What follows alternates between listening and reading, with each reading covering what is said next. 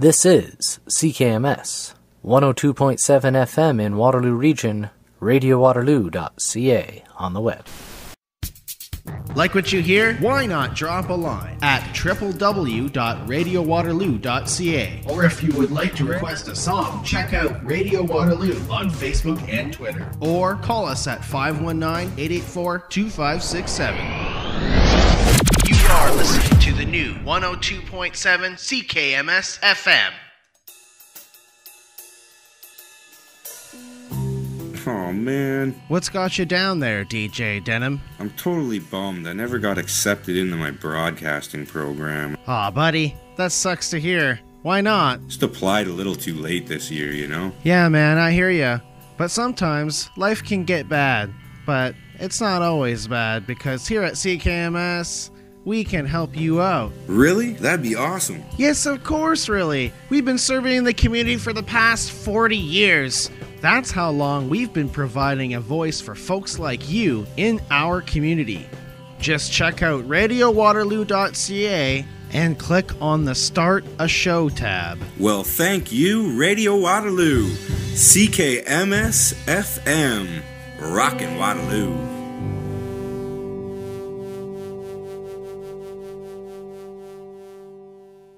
This is Mr. K, the host of My Audio Face from Cambridge, Ontario, and you're listening to the Underground Sound Project right here on 102.7 CKMS Radio Waterloo.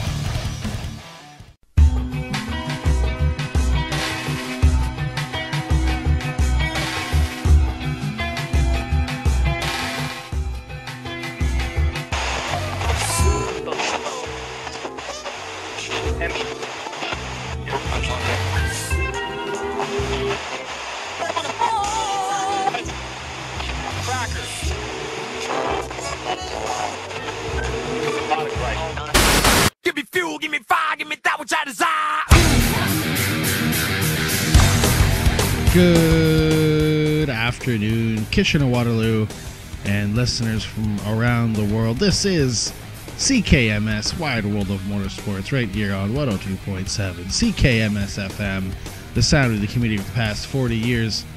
Just looking at the time a little bit, it's just shortly after 1 p.m., and we're live until 2 p.m., our second episode of Wide World of Motorsports. Today is Monday, February 26, 2018, and this is DJ JD. Add me up on Xbox Live. Check out the show page, CKMS WWOM on Facebook and Twitter, and as well as radiowaterloo.ca worldwide and mobile friendly. Check us out, Rogers 946, and of course 102.7 in the 519. This is Wide World of Motorsports, bringing the track to the community for the past couple of years so far. And I want to give thanks to all the new followers and people who liked our page. I'm going to give a shout out, obviously, to the boys, Slayer and Parker, but of course, some new people: Johnny Lee Dixon, Elliot, Linda Mood, Justin Chandler, Kenny Marshall, Jamie DeCourcy, Tyler McMahon. I wonder if he's related to Vince McMahon, Tommy Matthews, Thomas Lawrence, and of course, even got to give a shout out to Stephen Ellis, my buddy Stephen Ellis from Can Race, one of the other guys that are in the trenches with us when we go to NASCAR races. So I'd like to thank everybody for liking CKMS Wide World of Motorsports. The first week is great. We kicked off the series at the World Center of Racing, which was fantastic. One of the best experiences I've ever had in my whole life. Still, I was just about a week ago. I was in a hotel, and actually about a week ago right now, we were on the beach, the Daytona Beach course at Ponce Inlet, the racing's first turn, the racing's north turn restaurant. It is a fantastic restaurant, and you should go there. It's great, lots of cool history. It's like a museum. We went. That's where it all started. The bootleggers would take their cars down, and it's not only that. Manufacturers, motorcycles, they would take their stuff down there and see how fast they could go. The sand is a certain part of the sand is hard, and it's pretty good surface to go see how fast you can go on. You got lots of space to do it. And we got lots of pictures. You can check us out. Check that out on the CKMS Wide World Motorsports Facebook page. But yeah, it's fantastic to go where it all started. And now that we went to the Streamline Hotel where NASCAR, where Big Bill France formed NASCAR with all the promoters of the tracks and made NASCAR, formed NASCAR. And it is to what it is now. We went there, and it's cool to be able to go to where it all started, and to be able to also see such a great weekend of racing. We saw in a race that produced 7 cautions for 35 laps and left 21 trucks running at the finish. Johnny Sauter held off Justin Haley by 0.098 seconds at Daytona International Speedway to win last Friday's Extra Energy Resources 250, the season opener of the Camping World Truck Series. Sauter grabbed the lead from the pole winner David Gilliland on lap 92 of 100 and stayed out from the rest of the way. The victory was Sauter's third at Daytona and 18th in his career. The 2016 Series champion dedicated the win to his crew chief John Scheer, whose wife Chandra Scheer passed away in December. The race performance of both driver and crew was impeccable. Good on them. And we saw what was basically the closest finish in National Series history. Last Saturday's Power Shares QQQ 300 at Daytona International Speedway. Tyler Reddick blocked with laps left and held on to win the closest win ever in a 2-lap dash that ended a race that reached new levels of ridiculousness. Reddick edged Series veteran Elliott Sadler by a few feet in a photo finish during the 5th overtime of the Xfinity Series opener. Video clearly showed Reddick slightly ahead of the line. However, the side-by-side finish was so close that the NASCAR scoring system didn't register a margin of victory for Reddick over Sadler. NASCAR said the 0-second margin was the closest since electronic scoring debuted in 1993. That's crazy. 25 years closest finish that it's been officially scored, but obviously we're the closest in history. And then for that Xfinity race, we saw 50 Series champion Alex Labay, who was a rookie in the Xfinity Series, qualified the number 26 Can-Am Kappa Cyclops gear.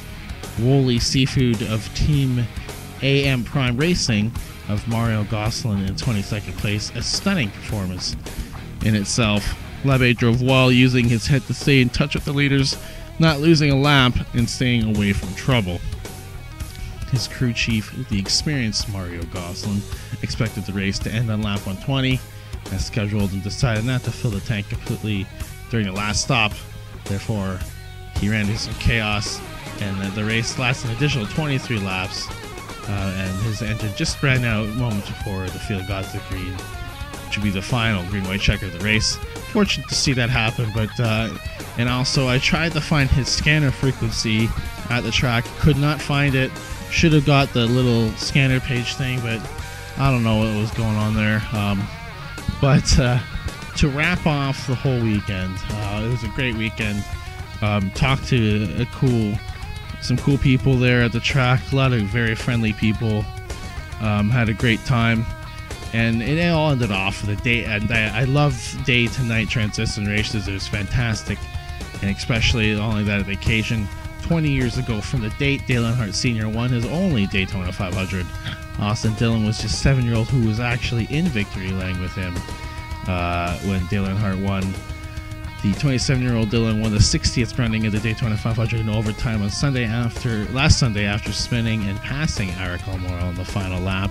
It's the second win of Dillon's career, and that means he'll be heading back to the playoffs to compete for a NASCAR championship later this season. And we ended up seeing mostly a dominance for Kurt Busch in stage 1, and there was a big wreck. They were wrecking like it was the finish by the end of the stage, and that ended up Alex Bowman getting ahead of that. Obviously there was a lot of big contenders in that wreck. Eric Jones got a little bit loose, hit the wall, and it included 7-time champion and Jimmy Johnson, Ty Dillon, Daniel Suarez, Byron. Blaney somehow got through that, Truex Jr., Stenhouse Jr., and Kyle Larson were all officially involved with the wreck. There's also another big wreck in Stage 2 late in the second stage. Chase Elliott was spinning on the backstretch, and he did a hard lick on the wall. You can even see the retainer wall just bend in. It took out Danica Patrick, which was her last start, Casey Kane, Michael McDowell, David Reagan, and the Vegas favorite of the race, Brad Keselowski, in the process. Kevin Harvick also took a considerable amount of damage in the wreck. But for Patrick, the wreck was a career ending. The Daytona 500 was the final NASCAR race of Patrick's career. For 5 seasons, she earned 7 top 10 finishes and 1 pole, coming during the 2013 edition of the Great American Race. The 35-year-old is the first woman to lead laps on the green in the Cup Series, as well as lead a lap in qualifying the pole. Harvick attempted to come back on the track after the wreck, but timed out on pit road and was done for the day.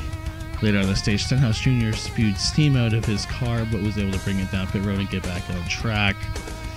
But the field was running single file 10 laps to go as Ryan Blaney, of course, dominated most of the final stage, and continued to pace the field after leading over 100 laps when William Byron went spinning near the start-finish line to ring out the caution and set up the finish. On the restart, Blaney shuffled the lead with Denny Hamlin and 2017 Daytona 500 winner Kurt Busch before the big one came down. And apparently Kurt Busch said Blaney was the one who blocked him. I don't know how you can block if you're in front of the guy behind you. I don't know how the guy behind you can block and then wreck you out. Kind of looked like Kurt Busch could have kind of laid back on the high side, but that didn't happen. Ended up basically sending him into a tailspin and taking out him along with full start Alex Bowman, DiBenedetto, Stenhouse Jr., Newman, and 2017 Cup champ Martin Truex Jr. The massive wreck sent the race into overtime. Hamlin led the field to green in overtime, but was passed by Almirola on the backstretch, and of course resulting in what was the famous finish. Everyone debating, was that just rubbing racing or not? But it looked like Dylan was just got into him a little bit, but it wasn't intentional by the way things looked.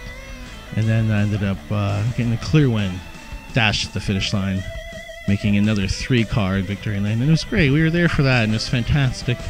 Still steaming off that race. It was so cool. But as I said the last week when I recorded the series premiere, I said we would get to this part this week. So we're also going to take just a little break here. We're going to listen to a couple songs for everyone to get driving to here. And then we're going to get later on into the end of the show. We're going to talk about what happened this past weekend at Atlanta in Hampton, Georgia. Let's get to some music here. We're going to play some at Ted Nugent, Stranglehold, Deep Purple, and just don't touch that dial. You're listening to CKMS Wide World of Motorsports right here on 102.7 CKMS FM and at the 519, and of course radiowaterloo.ca/listen worldwide and mobile friendly. Don't touch that dial. We'll be right back.